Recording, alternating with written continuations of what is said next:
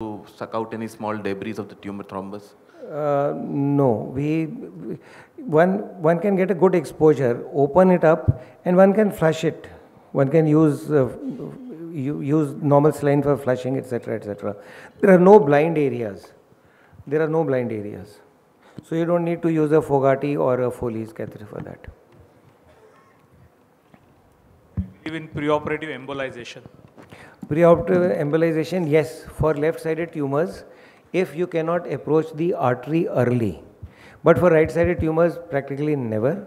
For left-sided tumors, you can look at the CT scan, and if you feel that there is a bunch of collaterals surrounding the vein, surrounding the artery, and you may not be able to reach the artery early, then in that situation, it is a good idea to embolize.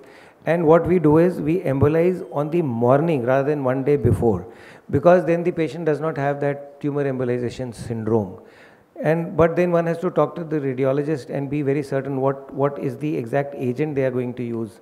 Because once what happened was we asked them to embolize, they so-called embolized, and on the table we realized that everything was bloody, and we reached the artery in the end, and then we realized the artery was pulsating, and then we talked to the radiologist. He said I was too scared because whatever I was putting in, it was getting flushed away. So that also one will have to talk to the radiologist and discuss and what particular agent that person is going to use and how that particular patient's artery is going to get embolized. Dr. Seth? Yes. Here, sir. Yes. So where have you found, if you have used veno-venous bypass helpful in level 3? We have not used veno-venous bypass. We have not used it, but it has been described in the literature. But we do full cardiopulmonary bypass rather than veno-venous bypass. And sir, usefulness of TE, transesophageal echo? Yes, it is quite useful. It is quite useful. One can see the exact upper level. One can see where it is in the atrium. And before opening up the atrium and before opening up the IVC, one gets a complete mental picture what is the exact anatomy of that thrombus in that particular patient.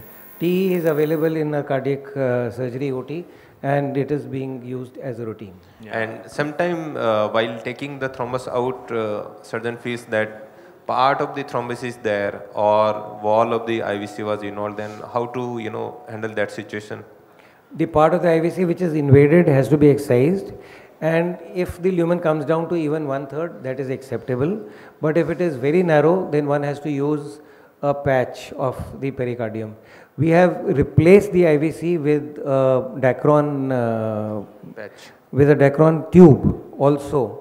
But the problem with all these synthetic tubes is that they thrombose, they get occluded within about 6 months. But 6 months is also good enough time for collaterals to form. If they get occluded slowly, then usually, but we have used these Dacron tubes in patients with IVC tumors rather than IVC thrombi.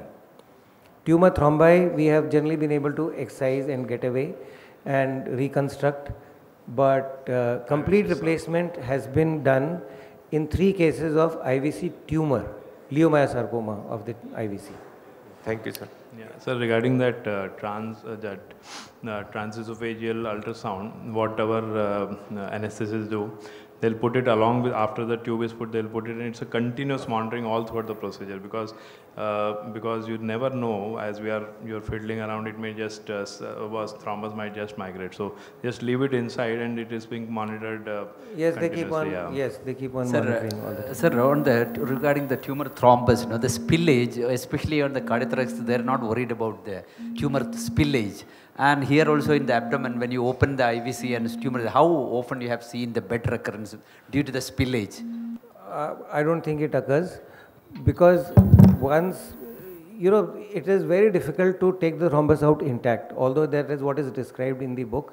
But so many times the thrombus will fragment. And after you have taken out the thrombus, and if you have given a good wash and cleaned all the microscopic thing, and then the tumor bed, you can leave distilled water for about 10 minutes. At least we haven't felt that there has been a recurrence because of the tumor spillage. Yes, patients have had metastasis, patients have died, but perhaps not because of tumor spillage. Tumor spillage should lead to a disseminated intraperitoneal recurrence. That is not what has happened. Sir, Amlesh sir. Yes. Here sir. Okay. So you have shown in large tumors, you have removed the tumor. Yes. And then you have dissected the IVC. Yes. How will you ensure that the tumor will not fly away? You cannot be 100% certain, but you have to use a soft clamp, and your manipulation of the IVC has to be minimal at that time.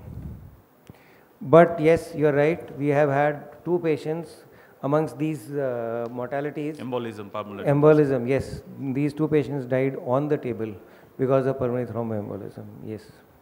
Sir, do you feel that histopathology of the tumor, they give us the consistency of the thrombus different, like a clear cell will be the solid one, easy to take out, papillary may not be that good, well-formed thrombus? All thrombi, actually clear cell is also reasonably friable, it is yellowish. And in peanut also has, peanut has a relatively pinkish, again reasonably friable. If the tumor is infiltrating the wall, that is the tumor which will not be friable, but that will have a very poor prognosis because that tumor would be biologically aggressive. Sir, is there any role of TKI, pre-op TKI? Yes, there are studies which show that if you use TKI, but then the fact is that the response to TKI would be about 50%. So you are taking a 50% chance of tumor progression. And if the patient is borderline operable and you are trying to reduce, bring it to this side of the borderline, there is a 50% chance that the patient may actually go on the other side of the borderline and may not remain operable at all. Then you are going to lose the patient. So if you can operate even with a high risk, it is better to operate rather than give TKI and hope for a good response. Can I ask a last question? Yes, please. You know, the one that we've done at just look many of these tumors, the cardiac surgeon has always tried to just press the IVC instead of try to remove it, just by pressing. Ultimately, he takes a small sponge on holder without the sponge, the thin one with the pediatric one, and he pushes that right through, and then we flush it, and he tries to take out the rest this way. And at the end of the day, there'll always be a little bit of bleeding. It's never that there's no bleeding. How would you know that what he said was right, esophagus endoscopy, but if you don't have that, how do you know that, okay, everything is removed and there is less chance of pulmonary embolism? Actually, we had a patient who died of an embolism after we were sure we removed every bit of it. So how are you so sure of that? Even your transesophageal endoscopy, I mean your ultrasonography, will not be able to see those small things. That was a question. Answer. Thank you. Thank you, sir. Thank you very much. Thank you. Just last, sir. Wonderful, Dr. Amlesh, seeing you doing all this very challenging procedure. My latest experience in Sir Gangaram Hospital with 2 patients.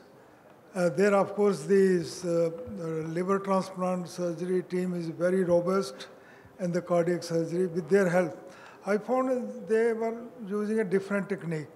They were not opening the IVC right, we open exactly in the front. They rotate the liver towards the left side of the patient completely and open the IVC on the right side. So things were, I found, very easy to handle because you are afraid of even the lumbar vessel, which is posterior to the IVC near the left renal vein. It comes in your view, and suturing is also very easy because you are reflecting the liver on the other side. From in front, things are a little different and difficult. So this is just I wanted to share with you that next time if you do, probably do that way, you will find a difference. No, we also do exactly the same way. If you, in all the videos for the right-sided tumor, we have gone on the right side and made a vena cavotomy on the right side only. But the last video where they were mid vena cavotomy, that was actually a left-sided tumor, where there was a big tumor and left-sided tumor was taken out separately, and then the renal vein stump was delivered from left to right, and then the vena cavotomy was made in the midline. But for a right-sided tumor, in general, we do extend the renal vein But that last video was different. For right-sided tumor, in general, it is better to make a circumscribing vena cavotomy and extend that to, that is what has been shown in the remaining videos. Thank you, sir. Thank you very much. Thank you. Can we go to Dr. Pranjal Modi, sir? He's doing some interesting. Pranjal, sir? Yeah, I'm still struggling with the pneumo.